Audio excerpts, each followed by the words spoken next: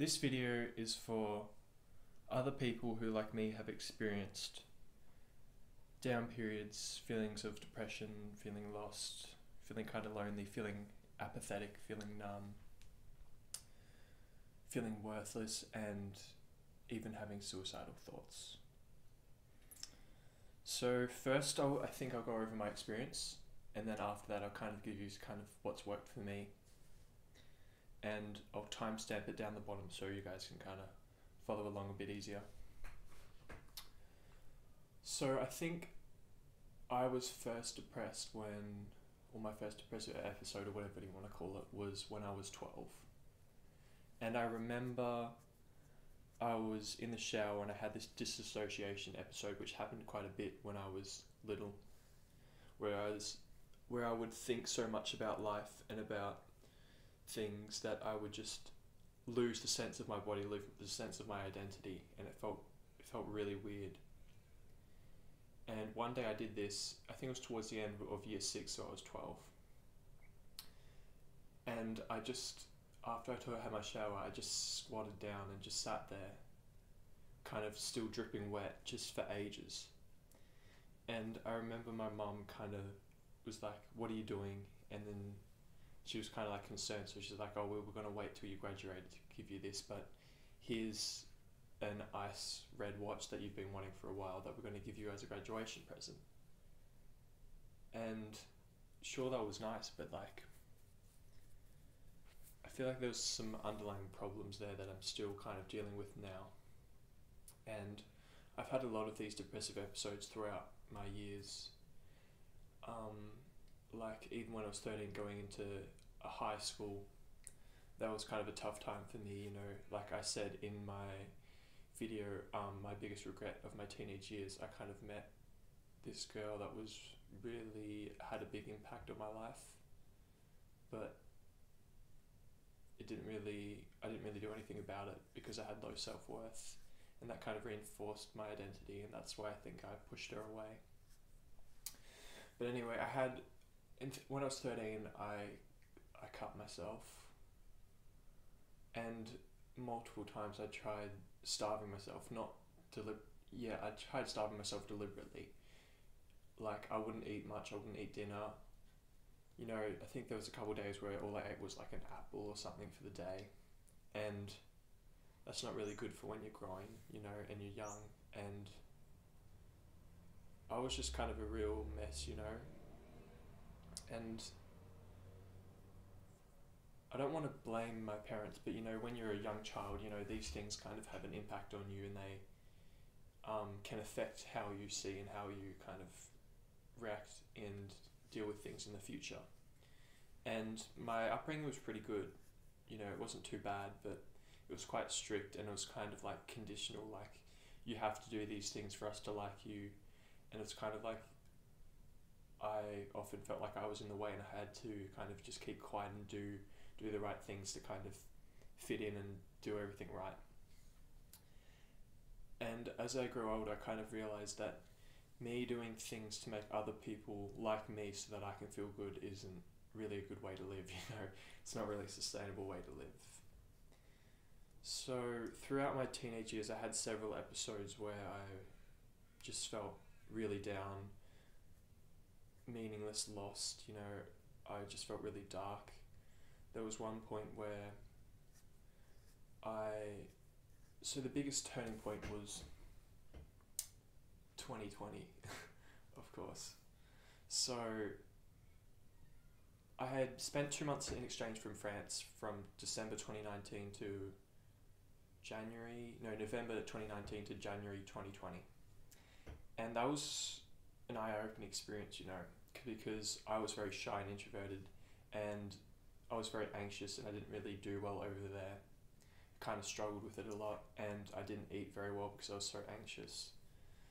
And then I came home, you know, I had lost about 5 kilos of weight, and we were going to move out of our house and we were going to move into a bigger house, so you know, it kind of felt like life was going to be moving forward and going well. But my parents ended up splitting up about a week after I came back from France, which was a bit of a shock. Well, it wasn't a shock. It was kind of shocking for me to hear it, but I wasn't really surprised to hear it, if that makes sense. And so after that, COVID hit a couple months later. And at this point, I was kind of really alone. I didn't really have many friends, many people I'd talk to. I kind of had cut them off. Because whenever I felt bad, my natural reaction was just to retreat into myself and kind of dwell and mull in my feelings and stew in them, which is kind of a really bad thing to do, because you don't want to be perpetuating this cycle. And when I'm not talking with other people or being with other people, then it actually has an effect on me. And I tend to be more introverted, but people do make an impact. It's very important to have a social kind of life. And so anyway, I kind of stumbled through that, through COVID. There's many times where I kind of contemplated, wouldn't it be better if I was just dead? And at that time, music was kind of important to me because I needed to express something out there, and I felt like I needed to do something. And I felt so worthless because I was comparing myself to Daniel Johns, who I was 16 at the time, and when he was 15, he had released his album and the hit song Tomorrow, and I just was like, oh, I've done nothing, I'm not worth anything. That was kind of the thoughts going in my head, even though it's not really true. You don't have to do something great to be worthy of anything. But eventually I kind of got into working out, and that kind of helped me to take care of myself a little bit more, for a while at least. And then, I started to take more control of my life, but then I still kept having these dips of these down days where I would fall off and just feel really negative and self-hating, and just my internal dialogue was really, really bad. It was really hating on myself and really aggressive towards myself. And then I had to move in with my dad, and I kind of fell apart there. I lost all of my momentum when I was feeling good. And then I realised I really wanted to move out because it was important for me to kind of gain independence, and I thought I needed a better environment to live in and kind of find my way in the world, because I was like an adult, I was 18, 19. And so I moved. I tried going to houses. I tried to book some houses in a bigger town just out from where I live, and I didn't get them because I didn't have enough money, and I didn't want to wait a couple extra months to save up all that money. So I decided, if I go to uni, then it'll be a lot easier to get accommodation. And yeah, that's kind of my thinking. But then I ended up actually deciding to do this other uni way out in this other place way further out. And that was because I wanted to do the soccer program there, and I thought, if I just do this, then all of a sudden I'll be this great soccer player, and then one step will lead to the other, and then my life will kind of come together, and it'll feel, kind of have some harmony, and it will just come together, and everything will be good, and I won't feel bad anymore. Spoiler alert, didn't turn out like that. I struggled a lot because I was alone, and I had no friends. I had no one I knew up there. And to deal with the stress that I had placed on myself to try and, I guess it was to try and please my parents, to try and do something, to try and be something that would be accepted, that would be worthy of that kind of thing. I wanted to feel like I was doing something with my life, and I wanted to have the image of that I was going somewhere and being someone. And I slowly came to realize that this wasn't working out. It was degrading my health, and I started binge eating to kind of deal with the stress of it. I would gouge myself till I felt full, and then eat more, and I just felt so bad that I needed to numb it out. I needed to drown it all out with all that food. And I was lucky enough that I did have a friend to kind of speak to throughout that, and that really helped me. But there were definitely times where I was kind of like, I don't really want to be alive anymore, and I had actually planned on taking my life. I didn't take any steps towards it, but I had it planned out in my head. And since then, I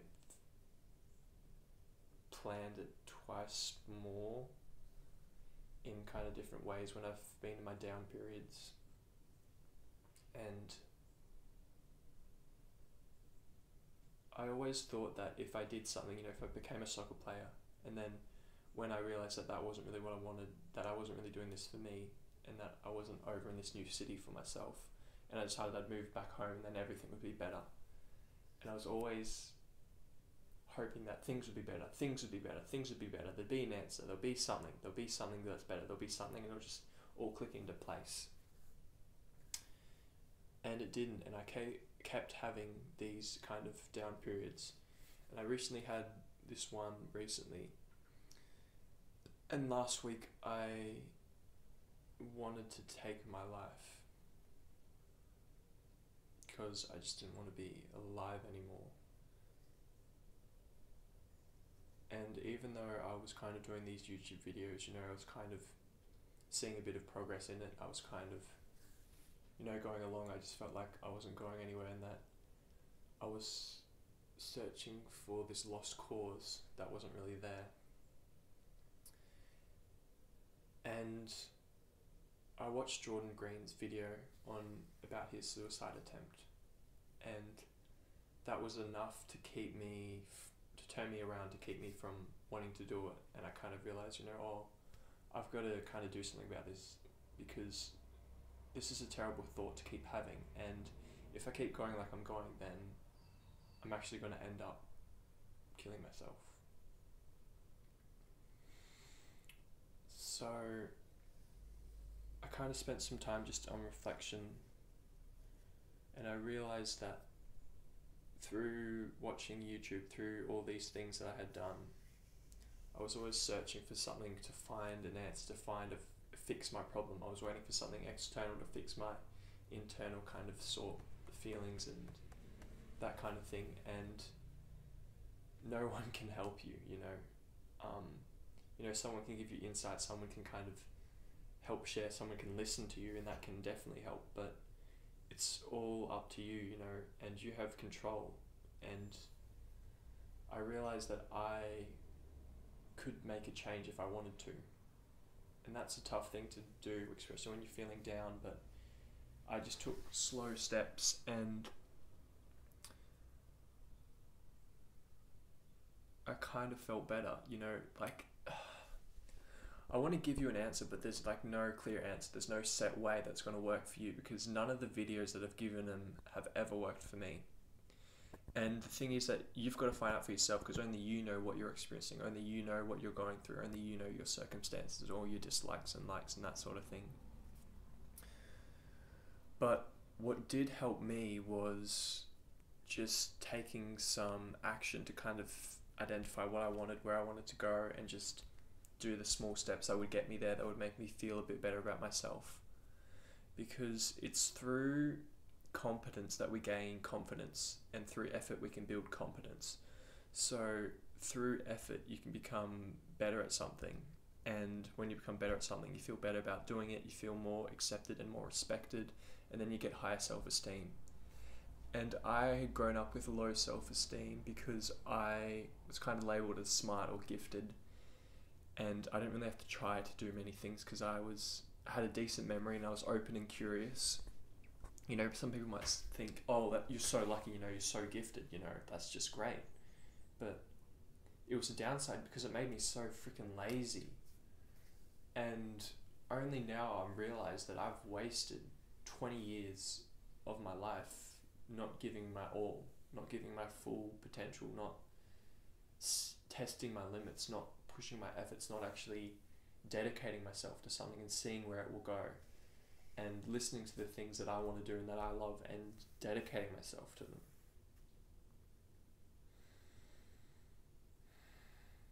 Another thing that kind of helped for me was finding things that I had enjoyed in the past and testing them out.